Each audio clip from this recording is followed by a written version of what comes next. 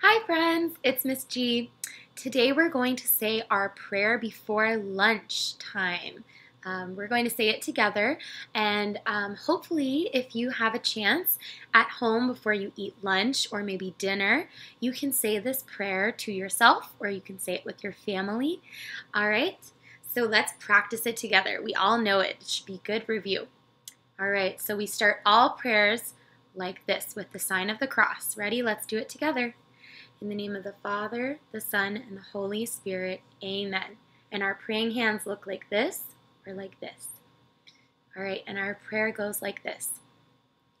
Bless us, O Lord, for these thy gifts, which we are about to receive from thy bounty through Christ our Lord, amen. In the name of the Father, the Son, and the Holy Spirit, amen. Thank you for joining me in prayer, friends. See you next time. Bye.